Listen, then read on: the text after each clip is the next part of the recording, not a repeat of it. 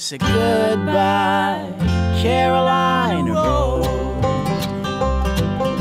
Well, I remember in my hometown, I met a pretty girl there.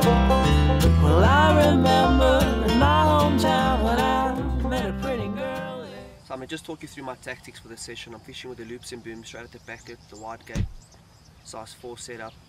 I'm fishing with a 16mm bottom bait topped with a 12mm pop-up. Fishing with mainline baits, doing about 8 to 12 baits per rod, dropping in pockets of grass, and I've managed to land 6 fish already. You don't need to buy 10-20 kilos of this bait to achieve great results. Kilo per session will definitely get you the results that you do need.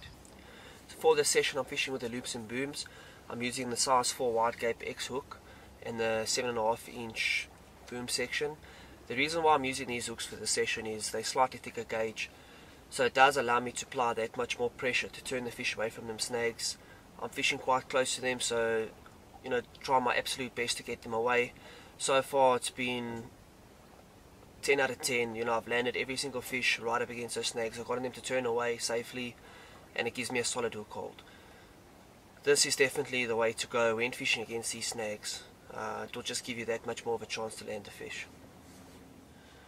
So I'm currently fishing the Longbow X45 rods. They come in a 3.75 test curve, 12 foot, and these things are absolutely amazing. The rods have such a great backbone with a forgiving tip. I'm fishing tied up against some snags. I'm able to turn the fish properly without giving you hook pulls or anything like that.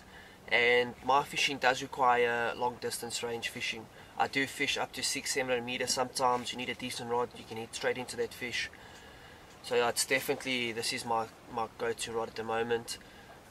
Coupled that with a Daiwa Emblem 35 reels. I've loaded 750 meters of J-braid in 30 pound, and on top of that I just splice a 45 pound Duracord leader from Quarter. I do 10 meters of it, high abrasion if I'm fishing near snags or rocks, anything like that. I'm just not going to snap off or burn off. This is my setup that I'm currently fishing, and so far it's been absolutely amazing. So goodbye,